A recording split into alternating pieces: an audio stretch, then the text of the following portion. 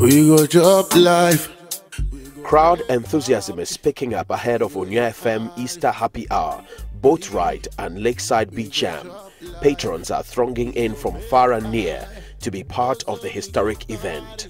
On Saturday morning, Team Media General blended in to enjoy a heavy homemade breakfast of banku with fried fish and pepper ahead of a full day of football gala, free health screening and happy hour.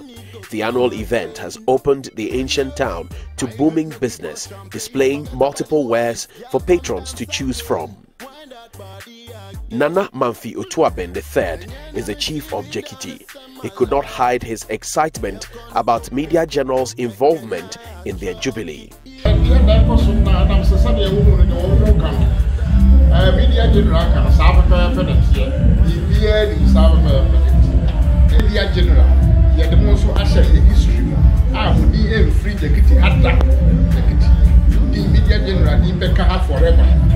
Head of Entertainment, Event and Lifestyle at Media General, Kenneth Addo, indicated that the best of the festival is yet to come.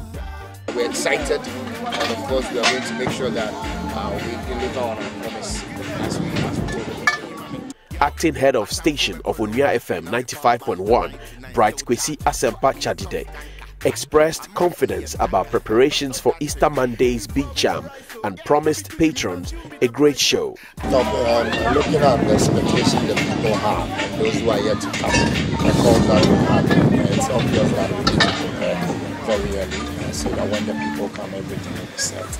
And that's why we do know that. Some patrons also shared their joy ahead of the happy hour at the Adowa nightclub. It's an exciting day, a marvelous day.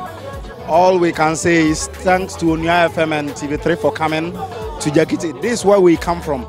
This is our hometown and we love the place. It's something else, like you're having fun, yeah, you're having fun. And that's the mood I'm feeling here at Gyakiti. You can't get it wrong. 2 days gone already.